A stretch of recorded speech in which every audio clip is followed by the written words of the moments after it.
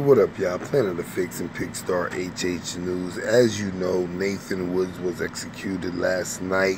The governor had a statement already prepared. It was prepared before the execution. So minutes after the execution, it was released through various social platforms and mainstream media news networks. Ivey is no one I would rely on to do the right thing. And this video, I'm going to be explaining how it all comes down to the money.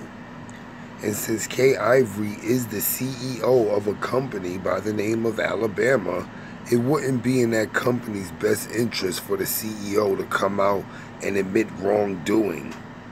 After all, it may lead to some criminal charges, and they don't want anybody in Alabama, especially not law enforcement, to be criminally charged. So this is why she couldn't pardon Nathan Woods. Now, even if they re-examine it and find that he was innocent, they still killed an innocent man by mistake. They would say, oh, this is human error, yada, yada, yada. Even though people went all out for these past couple of years trying to get him freed, and they basically ignored them.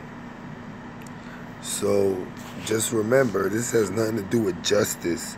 Bankrupt companies that get loans from foreigners are never going to have the best interests of Americans at mind. I hope y'all really learn this before sending y'all kids out in this world, man.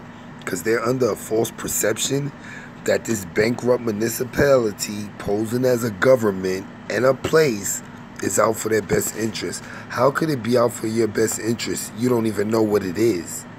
People don't even know what they living in. People don't even care what they living in. And look what Nate just believed he died in. State of Alabama. State means place, right? So he died in a place of Alabama. State means government. So he died in the government of Alabama.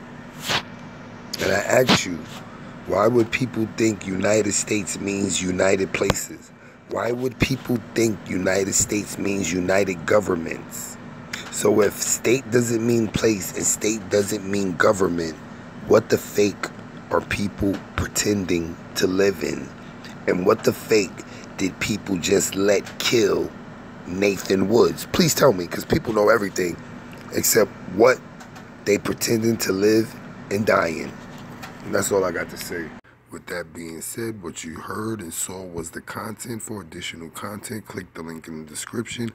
Like, follow, share, subscribe, comment, hit the bell, visit my community wall, and if you have time, go to www.amore-eka.com/TV. That's our Planet of Fakes 2. We are the new umbrella. Planet of